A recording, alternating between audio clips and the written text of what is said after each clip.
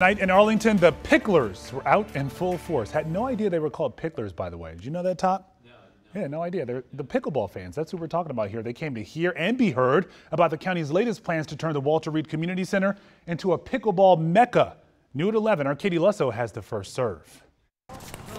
On the courts, off the courts, any way you slice it, pickleball and its life on the Walter Reed Community Center courts draws a crowd. The county heard from more than 1,300 people after their first open house in February. Tuesday night, round 2. Noise continues to be a large issue. Eric Beach is the Park Development Division Chief for the county. He says some of the key concerns include noise, parking, and the layouts. We have reduced the number of courts in the original scope from 9 courts to 6 courts. That has the effect of reducing some of the impact of noise, parking.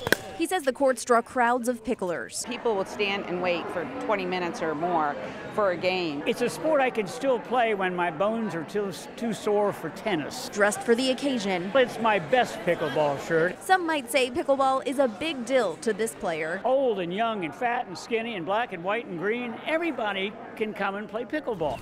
For others, it's not so much a disdain for the sport. I enjoy the sport, but I don't know if they'd be as adamant about wanting more courts if they had to live right next to the courts. I'm very much not anti-pickleball. What I am is very unhappy with the way the county has planned for dealing with pickleball demand in the county. The county says they're listening. We really wanted to be able to take these concepts, hope we have some good ideas that we can evolve into a solution. Now, they are still collecting feedback on all of this. If you want to weigh in, we're going to put a link for you on our website, WUSA9.com. The county tells us they hope to have their design plans in this summer and hope to start construction next year.